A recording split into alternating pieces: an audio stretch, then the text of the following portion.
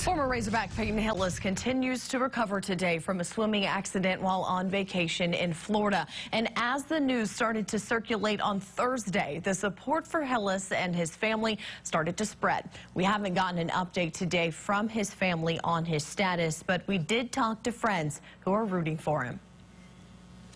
He's the only Razorback athlete to be on a Madden cover. I mean, a lot of people know about that. And just to hear something bad happen to such a good person, it makes your heart go out to him. Former Razorback running back Peyton Hillis has a lot of people rooting for his recovery. From his college coach, Houston Nutt, former Razorbacks like Chris Gregg, and people all across the country. He's a fighter and a winner, and when I heard it, I just couldn't believe it and hoping, boy, everything's going to be okay, and just hoping for the best. And I'm hearing things are better, so I hope that continues to be. Vacationing with family in Pensacola, Florida, we've learned Hillis was involved in a swimming accident, helicoptered to a hospital, and remains in the ICU.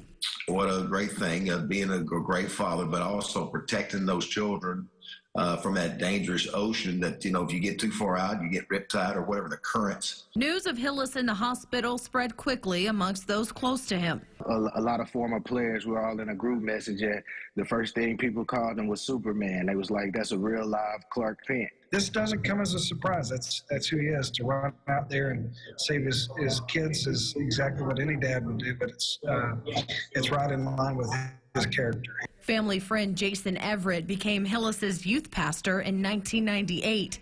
He got the phone call about the accident on Thursday. Tragic because Peyton is such a good young man and has always represented our state well, the city of Conway well, and has just a wonderful family. Everett says him and his family lived in Northwest Arkansas when Hillis was playing for the Razorbacks, and he knows the outpouring of support means a lot to the Hillis family. You know, we're a small state, and I'm actually glad of that because it's times like this where you see the true family come together to support each other. And like many others, they too have a message of support to share. I want to let them know that I'm praying for them. I'm praying for the family. I'm especially praying for Peyton. I hope everything goes well. I hope he comes back stronger.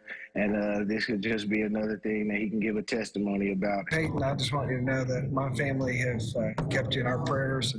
And I have no doubt that you're going to come through this because you've always been an overcomer. You've always been somebody that surprised everybody.